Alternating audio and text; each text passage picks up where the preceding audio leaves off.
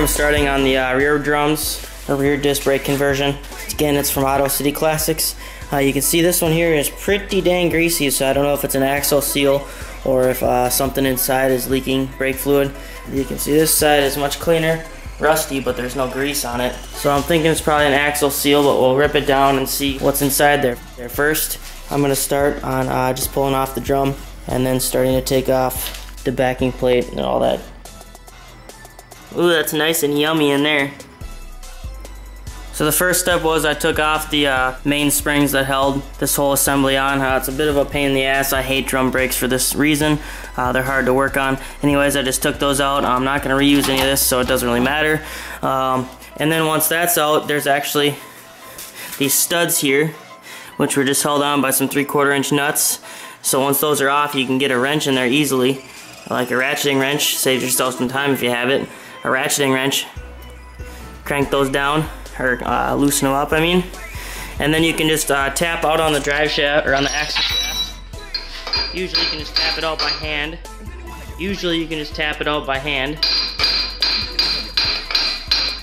Okay, you can see it started moving now. Now you can just wiggle it out. And there it is. You're gonna have some fluid that comes out and drips into your pan. But then you can completely pull this axle shaft out, and then you can continue to pull off this backing plate.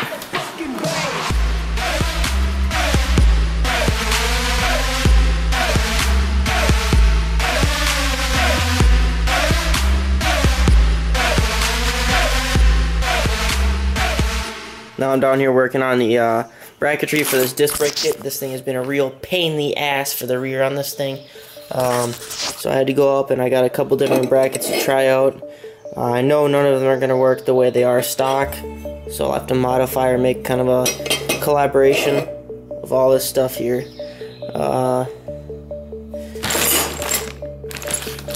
Luckily, the Auto City Classic guys have been really good as far as trying to get what I need to make this kit work. This is a weirder end, so none of the stuff that came stock really worked. See, I have this bracket bolted up, but it's not right. Long story short, it's just a pain in the ass.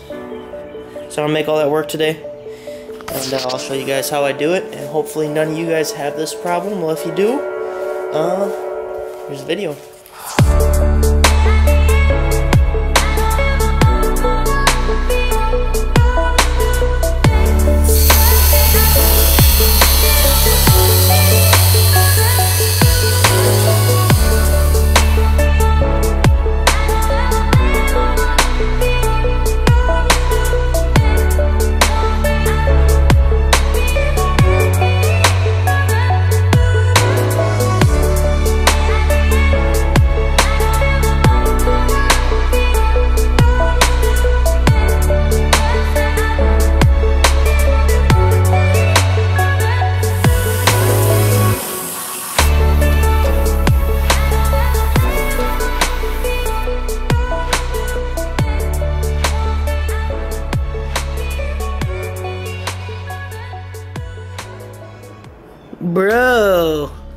Bro!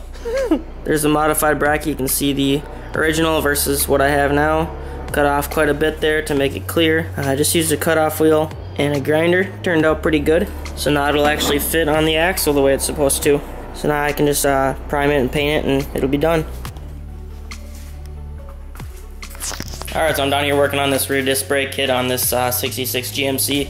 If you remember, a few minutes ago I said that the kit didn't work, so I had to go ahead and grind and modify the bracket and whatnot. So now I'm fitting this all up, and you can see I have the rotor sitting on there. It's all kind of just on there.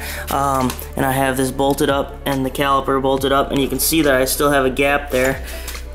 And that gap is about the thickness of two of these washers. I already have 3 thin washers and 2 thick washers. So basically you just got to space this out until it properly seats without a whole bunch of bend, basically. So I started with that, and then I'm going to add a few more here and there. Now this is a little bit of a pain in the butt the way this is designed. You'll figure it out. It's kind of hard to explain over video, But that's that. I'll show you the other side going together once I get this one, because it's going to be the exact opposite of this one. So this one is my test dummy, and hopefully the other one goes smoothly. Now I have the bracket in there. You probably can't see. No, you can't see it. Anyways, the bracket that I modified is in there.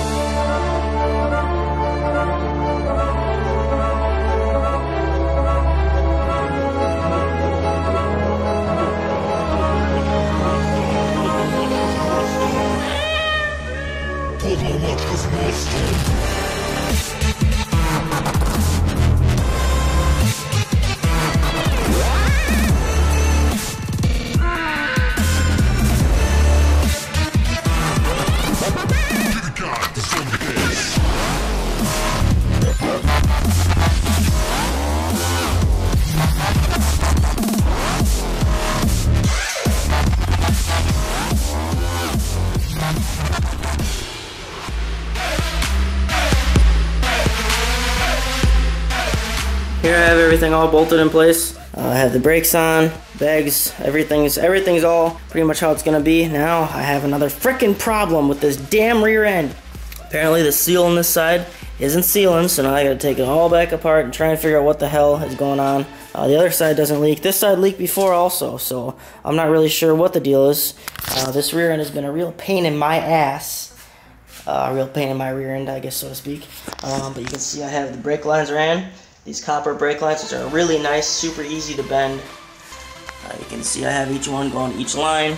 And then the rubber line here, which goes to the caliper, because the caliper actually moves in and out. So you had to have a rubber line there, which comes in the kit. I have the bags there and these big bag mounts that I just had sitting. Debating if I'm going to trim them. You can see I marked them, trim them down so they fit a little bit better. It doesn't protrude on anything. I might end up just adding another cross member from here to here, because the pinion is clears that. So I'd have room to add another cross member there for support if I wanted to. Here's the panhard bar with the slight bend in it. Now you can do that with panhard bars. You can put a little bit of a bend in it because it's going to maintain the same distance from here to here no matter what you do. You can put 12 bends in it, whatever you want to do, as long as you have adjustment in your end before you end up doing that. Yeah, because when you bend something, it becomes shorter in a sense. I gotta hook up the e-brakes. The exhaust currently drags, so I'm gonna probably have to do something with that. I got this little shield over the exhaust, kind of ghetto, but it's just a license plate, just to keep the heat away from that airbag that's under there. Compressor tank. So while you're working on this pickup, you can see the box is crooked. This side fits nice. You can barely fit a finger between the fender and the tire here. And then the other side, the reason why it's sitting crooked, has been banged up and it's all out of shape and pushed in. So it's actually sitting on the tire right here. Now I could theoretically stretch the fender out, space it out. I could do a bunch of different things. Could get different wheels and tires, or narrower wheels and tires, or a different wheel with a different offset. Anyways, I could do a bunch of different things, but